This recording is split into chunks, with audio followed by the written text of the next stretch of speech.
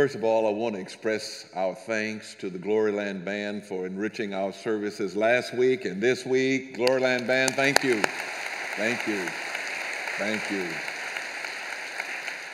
It sounds so good. Well, let me say good morning and welcome to each and every one of you this morning, and all of you who are online. We're glad that you have joined us for our morning worship service. I greet you this morning in the name of God our Father, Christ our Savior, and in the power and presence of the Holy Spirit, our Comforter, Counselor, and our Guide. I am delighted that you have joined us for this Father's Day Sunday and for this Freedom Weekend. To all of our fathers, grandfathers, great-grandfathers, stepfathers, mentors, role models, and nurturers who have given so much to those who walk in the path that you have carved out for us, I personally want to say thank you for all that you've done. In just a few days, talking about Father's Day, in just a few days I will become another grandfather, a pawpaw again, and this will be the fourth time that I'll become a grandfather. It will be 2 girls and 2 boys, and God give me strength, please. So I solicit your prayers as we prepare to welcome baby Natasha in any day now, and was waiting for that phone call at any moment. Don't you know it will come in the middle of the night? But anyway, we wait baby Natasha, and I just ask that you pray as the Hayes family prepares to welcome her. Today, as we are rounding the bend, headed into the home stretch of our current sermon series, Faith We Sing, if you haven't been able to tell it by now, I get excited and I get pumped up when we dust off the old hymns and we sing the songs that so many of us sang when we began our journey of faith. Last week, I spoke of the euphoria that unconsciously seeps into our souls and our spirits when we revive those memories from way back when we trot out that tapestry of memories. And whether you know it or not, those hymns will stay with us for the rest of our lives. It will never, never leave us. But this morning, I want to do something a little bit different. I want to just take the time to look at some of the amazing stories that have given birth to these hymns. If we think the songs are beautiful and inspiring and wonderful, you should hear some of the stories that made these songs possible. Not only are they awe-inspiring, but once you hear how these hymns came to be, it will enhance your appreciation the next time you sing it, even more so. And so that's why I call today's brief message, Amazing Hymns, Amazing Stories. Let's pray. I love to tell the story of unseen things above, of Jesus and his glory, of Jesus and his love. I love to tell the story because I know 'tis true. It satisfies my longing as nothing else can do. I love to tell the story for those who know it best, seem hungering and thirsting to hear it like the rest. And when in scenes of glory I sing the new song, 'twill be the old story that I have loved so long. Oh, I love to tell the story. 'Twill be my theme in glory, to tell the old story of Jesus and his love. Amen.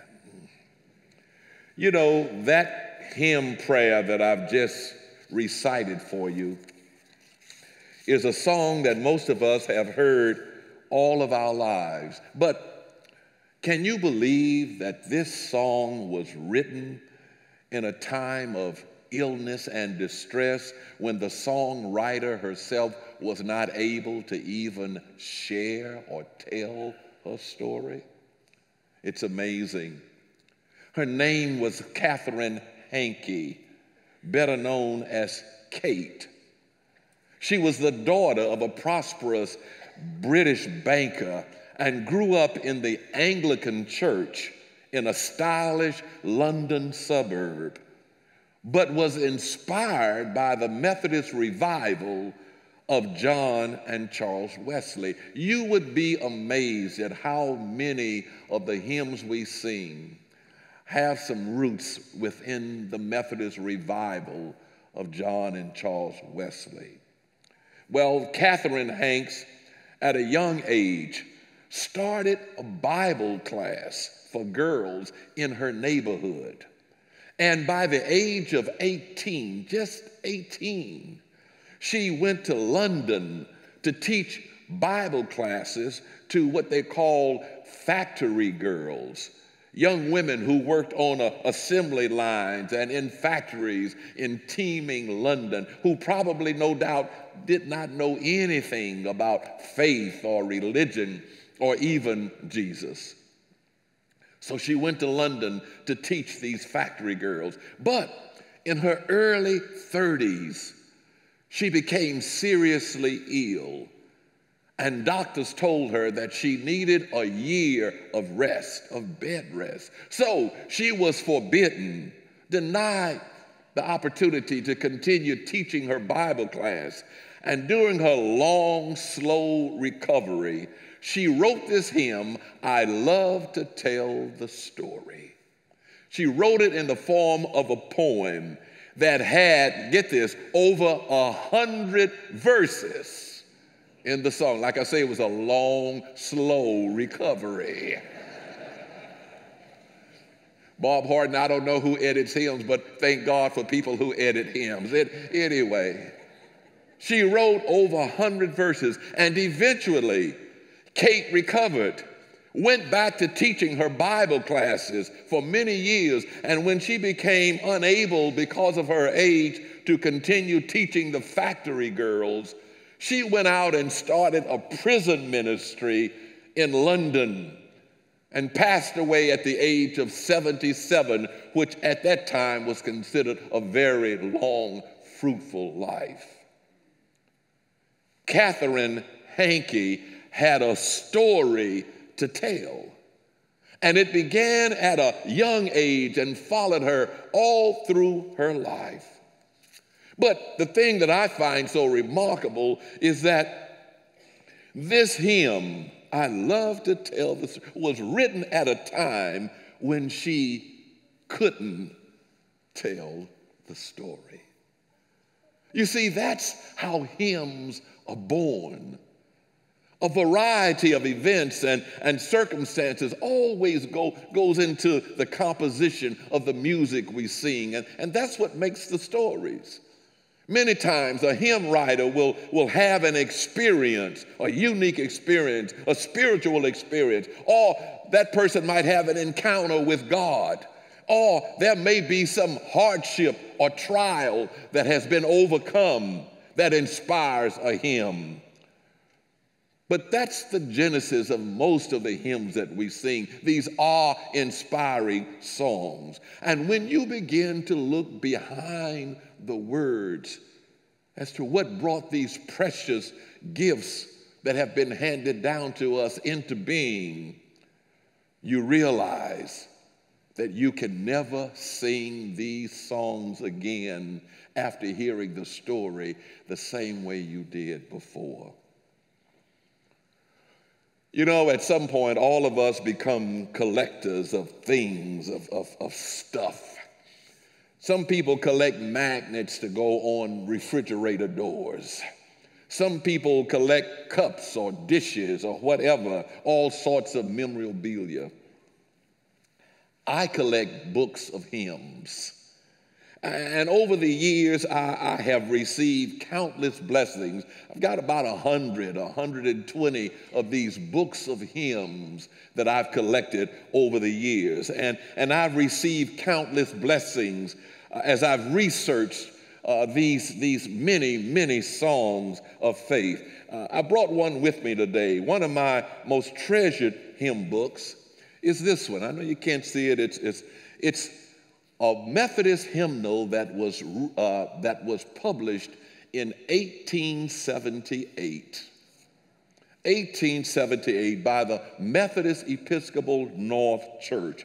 And as with many hymns for the first 100 years or so, the first one is "Oh, for a Thousand Tongues to Sing." That's the hymn that's number one in this. And you know, as I looked through this hymn book, I now know why people wore glasses during that time, because the print is so small, I've got to get right to it to read it. But this is one of my treasures, 1878, and I have quite a few that go to the early 1900s, etc. But the Methodist hymnal of that year. But here are a few interesting facts you need to know about the hymns that you may not know. For instance, the hymn, "My Hope is Built on Nothing Less," was written in just one day by Edward Mott. Edward Mott. He grew up in a non-Christian home. He writes of his childhood years, "So ignorant was I that I did not know there was a God." That's how he grew up. But he became a Christian, an ordinary laborer. And he got up one morning, true story, and decided that he would write some words about what it meant to be a Christian. And so, by the end of the day, he was singing these words in a neighbor's home. "My hope is built on nothing less than Jesus' blood and righteousness. I dare not trust the sweetest frame, but wholly lean on Jesus' name. On Christ the solid rock I stand. All other ground is sinking sand." All other ground is sinking sand. Just one day. And that experience was so powerful that Edward Mott became a Baptist preacher. The one I just mentioned a moment ago, "Oh, for a Thousand Tongues to Sing," was written by Charles Wesley, as we know, on the anniversary, the first anniversary of his conversion. About 2 weeks ago, you remember the song, "And Can It Be?" Well, that was the song that he wrote on his conversion. When he was converted in 1738, he wrote that song, "And Can It Be?" That was the first. And so 1 year later, he wanted to write a renewal, something to renew that conversion. And it all came about in a conversation with a man by the name of Peter Böhler. You may know that name. He was a Moravian Christian. And the Moravians really influenced the Wesley brothers. But in a conversation with Peter Böhler, Wesley overheard Böhler say, "Had I 1,000 tongues, I would praise God with them all." And by that chance remark, Wesley conceived the idea of this hymn, "Oh, for a Thousand Tongues to Sing." And as I said, it graced Methodist hymnals for nearly 100 years as number one. And he wrote, get this, he wrote 18 stanzas of it. And it's only when you get to the 7th stanza do you find the words, "Oh, for a Thousand Tongues to Sing." He was a prolific writer. You know, I just realized if we sang all 100 verses of Catherine Hankey's song, I love to tell the story, and we sang all 18 verses of Wesley's song, it's a really good Sunday. That'll fill a whole day. But he told it just like, and it's in your Methodist hymnal. You'll have about 17 verses of it in the Methodist hymnal, and he told it just like it was. And one of the verses goes like this: murderers and all ye hellish crew, ye sons of lust and pride, believe the Savior died for you. That was Wesley, oh, 4,000 tons, and he wrote it. And again, thank God for the people who edit music. Wesley needed something to do, I believe. Anyway, I digress. Take the case of Annie Sherwood Hawks, 37 years old, living in Brooklyn, New York, in the year 1872, a housewife. She got up one morning and decided that she would put some words on a piece of paper. She was doing her housework and she wrote some words. And the following Sunday, she gave the words to her pastor at the Hanson Place Baptist Church there in Brooklyn. She showed him what she had written a few days before. And the Reverend Robert Lowry, her pastor, who himself was a composer, took the words home, set them to music, added a chorus of his own, and a famous hymn was born: I need thee every hour. Most gracious Lord, no tender voice like thine can peace afford. I need thee, oh, I need thee. Every hour I need thee. Oh, bless me now, my Savior.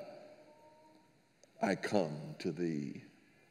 Over the course of just a few days, while doing housework, one of the most touching hymns of our faith was written.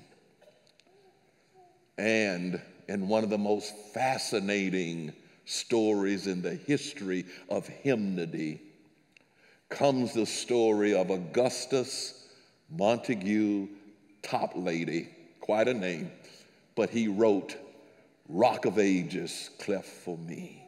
You know, he wrote it in the year 1776. So while we were signing the Declaration of Independence, Toplady was writing Rock of Ages.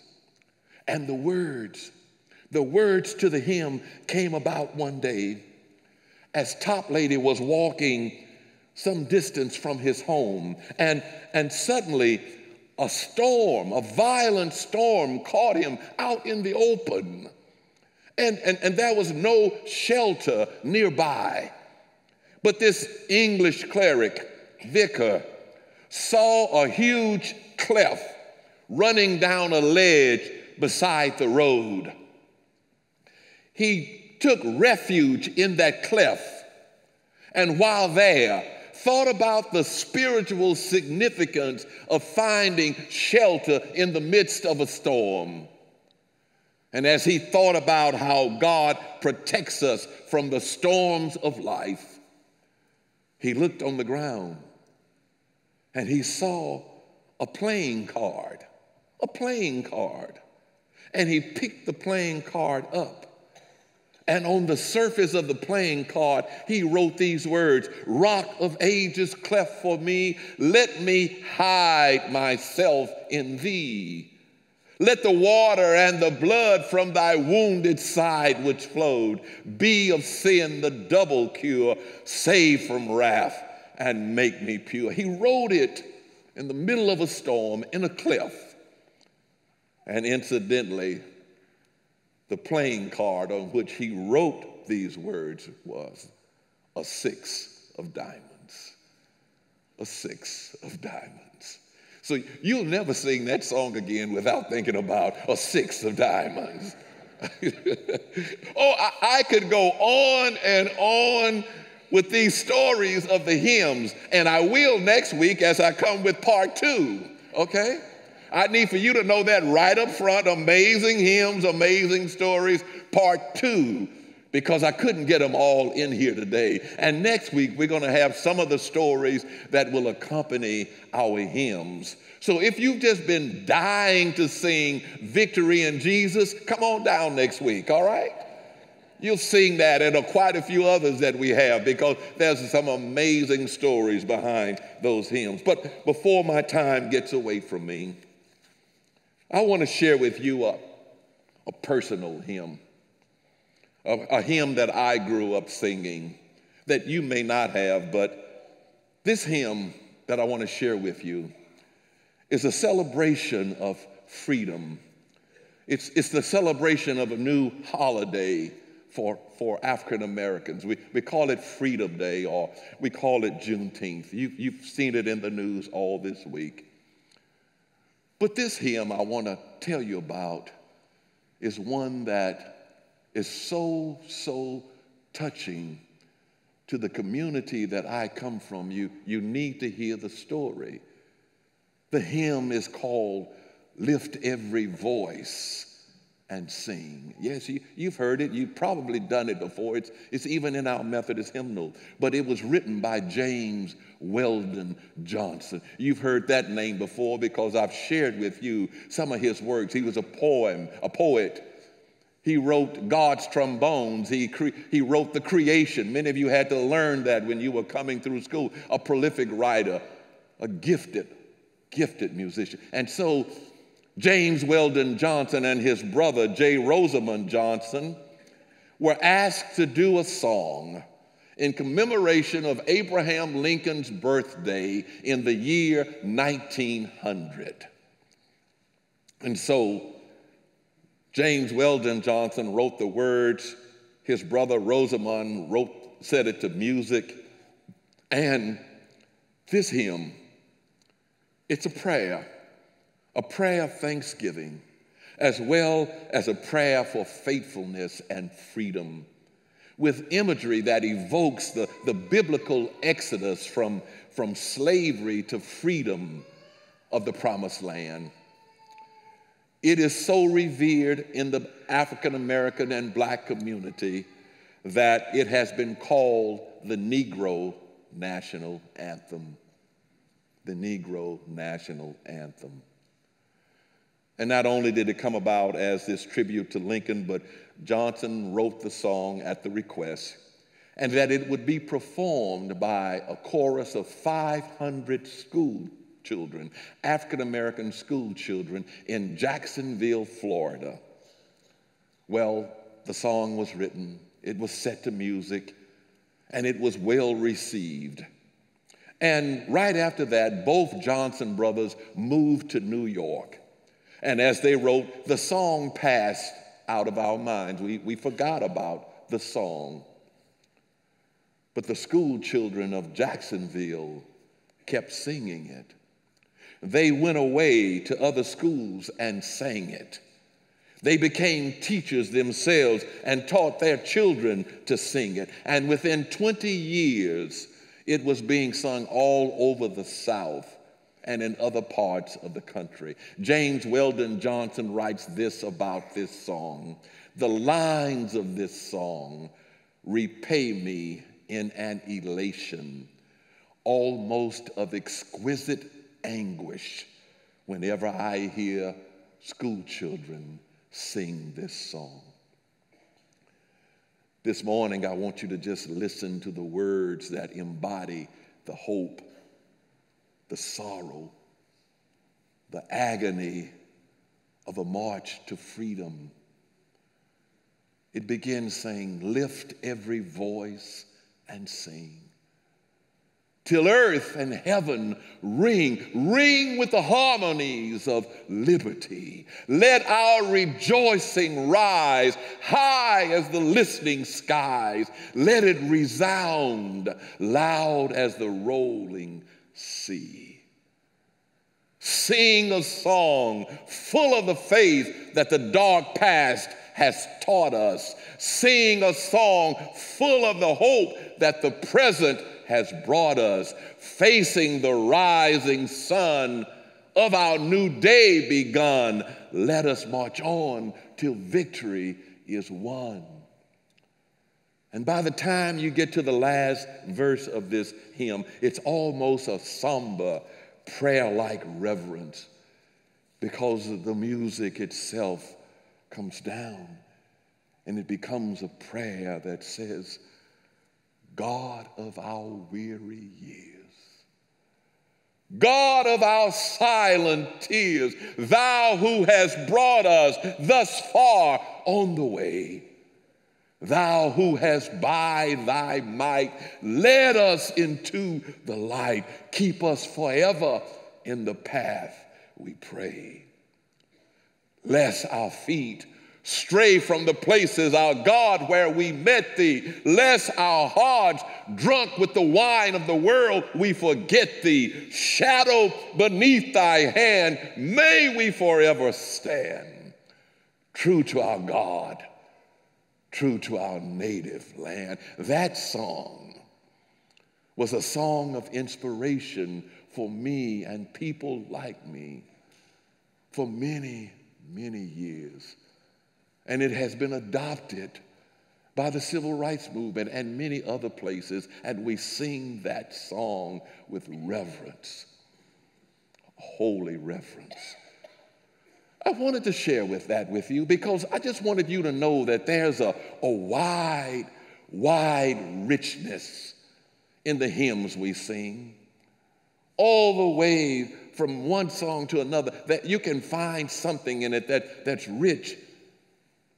But I want to leave you this morning with a hymn of quiet courage, a hymn that renews us and replenishes us in the midst of life's struggles. It's a hymn that Jesus himself sang. We don't often think of Jesus, the singing Jesus, but it's true. It's recorded in Scripture that Jesus sang along with his disciples just before he went to face the cross. It shows us how we too can face our trials and tribulations, knowing that God will not forsake us in our times of difficulty when we must bear our own cross. This hymn that I speak of is referenced in Mark's gospel. It takes place at the Last Supper table.